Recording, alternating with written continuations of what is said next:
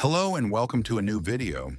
Now there's a second version of DeepSite called DeepSite V2, a newer and stronger version than the original. The interface of DeepSite V2 is available on the Hugging Face website. On the left, you'll see the HTML code, and on the right, there's a live preview of a page showing the phrase, "I'm ready to work, ask me anything," along with DeepSite's new whale logo. For those who don't know DeepSite, it's a space on Hugging Face. If you click the Spaces link on the site, you'll find a gallery of AI applications. There are so many spaces inside, all organized by function like image generation, video generation, translation, text generation, and more. So if you need something, you can just go in and explore. On the Hugging Face homepage, apart from the models and datasets, you'll also find the trending spaces, and you'll see that DeepSite is one of them. To use it, just click on it. Now, DeepSite version 1 was based on the latest DeepSeek V3, but what's new in this version? The DeepSite V2 interface shows a pop-up that compares DeepSeek V3 with other models. When you click on Settings, you'll see they've added support for the latest version R1, which is even more powerful than V3, especially in programming. This version was released on May 28th, and we'll be testing it together. So how does it work? It uses DeepSeek versions to generate front-end code for apps, websites, and landing pages in HTML, and it does it professionally. There are lots of useful features, like the Canvas tool, which displays the code output live right in front of you. You can also edit the code directly, just like you would in Visual Studio Code. For example, if you want to change the sentence, "Ask me anything," you can simply delete anything from the code, and you'll immediately see the update in the live preview. I'll start from here by clicking New Project.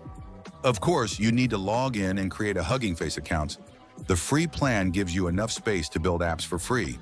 Whatever app idea you have, whether for mobile or desktop, you can ask DeepSite to build it, and it will do it professionally. And you don't need a perfect prompt. Even if you don't have any idea at all, you can check the DeepSite gallery. This gallery is inside Hugging Face's DeepSite V2 and shows different apps and websites made by people using DeepSite. This gives you ideas that you can build too. I already have an app idea in my mind, and I want to make it. The idea is to create a simple and quick app that calculates the expected delivery date for pregnant women. I thought of making an app where the user enters the first day of her last period, and it instantly shows the estimated delivery date, as well as the current pregnancy age in weeks and days. So, this prompt asks you to create a web app that calculates the estimated delivery date and pregnancy age using Naegele's rule. It should also display the trimester and a visual timeline. Since I always work with R1 because it gives more accuracy and professional results, I'll choose it here. So I open Settings and make sure that DeepSeek R1 May 28th is selected. There's also something called Providers. These offer DeepSeek for free. I'll let the system pick the best provider automatically. And if I want to share the app with someone working with me, I can click the Share button. And of course, there's also a button to start a new project from scratch. Now that I've selected the settings, I press Enter, and I see AI is thinking. It starts building the app step by step using R1, which you can't do with V3. The code is written and runs right in front of me, thanks to the Canvas feature, and we'll also continue editing it later. HTML, CSS, and JavaScript code start flowing into the left panel, while the app interface appears on the right. It's titled Pregnancy Calculator, with a field for the LMP and a Calculate button. A really important feature here is that when you edit something, it only updates that part, not the whole code. This saves time, and R1 really gives professional results with an elegant look. Since the result wasn't up to the desired standard, I decided to rely on the app I had previously created. Now I choose the first day of the last period, LMP. Let's say March 22nd, 2025. I can also enter the cycle length, and I'll choose 28 days as the default. After entering the data, I click Calculate Due Date. The app now shows me the expected delivery date and also calculates the current pregnancy age in weeks and days. For example, expected delivery date, December 27th, 2025. Current pregnancy age, 16 weeks and 5 days. It also tells me which trimester in first, second, or third. The app is working well and ready to use, but we'll improve the interface and the result display a bit more. I'll go back to the chat to tweak the code. You have two ways to make edits. As long as the project is open, anything you type here will be seen as a direct edit to the same project. But the second way is easier and clearer. Click the Edit button, then select the part of the app you want to modify. For example, I want to update the footer and add. This app is created by Mamria AI. So I click on the footer section, then I press Enter, and the AI updates the code instantly. In the live preview, I now see Created by Mamria AI. After finishing the project, as we agreed, we want to save it in our own space and use it as an app. So what do? Simply click Save Your Project. It will ask for a name. I called it Pregnancy Calculator App. Then I press Deploy Space to save it in my Hugging Face account's space. It shows me that the project was successfully published. Then I go to my Hugging Face account, open the Spaces section, and find the new project named Pregnancy Calculator App. I click on it, and the app opens instantly in a new tab. If I want to download the project and get the full code, I click the three dots at the top and choose Clone Repository. A command appears. I copy and paste it into the terminal to download the entire project to my computer. I copy the Git command, paste it into the terminal to download the files, then press Enter.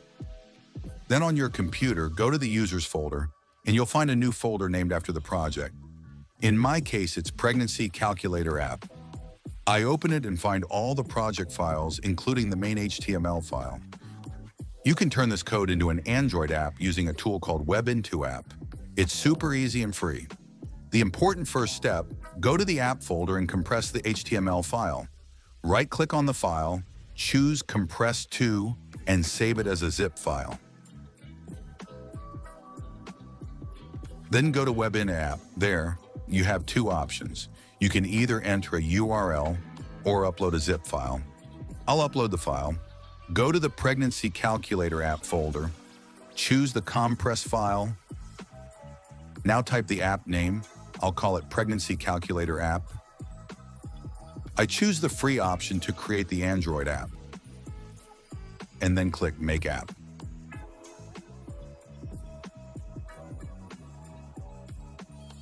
After the app is built, it opens a page showing the finished app, Pregnancy Calculator App. If I want to share it with someone via a link, I click on the Settings icon, then go to App Homepage. I enable the Share option, choose the app category as Medical, and write a short description to explain the app's idea. It starts showing you a link. That's the link you can share with anyone. So I'll just copy the link, click Save, and try the app on my phone to show you how it looks. As you can see, I already downloaded it on my phone, and now I'm starting the installation. I just give it access, then tap Install. Now it's installing. Here's how it looks after installing. I'll open it now. It's loading. Looks just like the version we built together.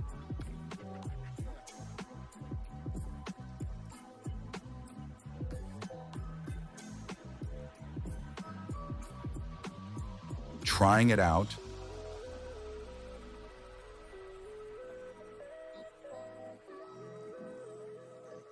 And here's the result showing up. As you can see, it's working perfectly.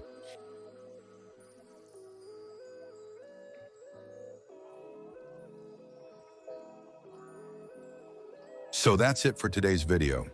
We explored the new version of DeepSite, saw the new features, built an app together, and even turned it into an Android app so we can use it on phones and share it with others. Let me know in the comments what you think about this new version. If you liked the video, don't forget to press like, subscribe to the channel, turn on the notification bell, and share the video with anyone who might benefit from it. Thanks for watching, and see you in the next video.